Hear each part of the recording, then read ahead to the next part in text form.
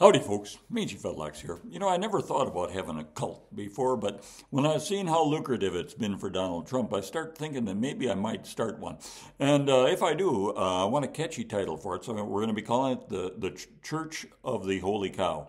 And I'm going to start writing hymns now, just in case, so I'm prepared if I decide to get one, launch one, and then I'll sell franchises, of course. Anyway, this is one of our hymns we'll be doing.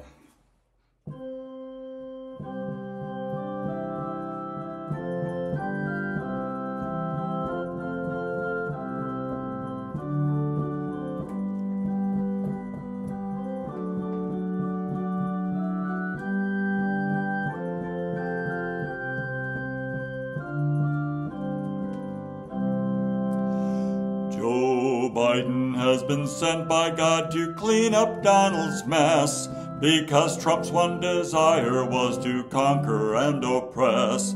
When God saw Trump's intentions, he thought it's time to smite, and so he chose Joe Biden to put the nation right. Joe Biden, unlike Trump, is a decent family man who never thumped a porn star or colluded with the Klan. We'd all do well to emulate his quiet humility, eschewing Trump's venality and base perversity.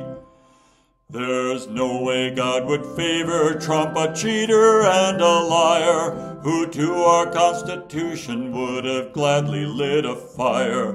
It's clear that Trump's main backer isn't God but Lucifer, and if you worship Trump, you're gonna burn in hell for sure.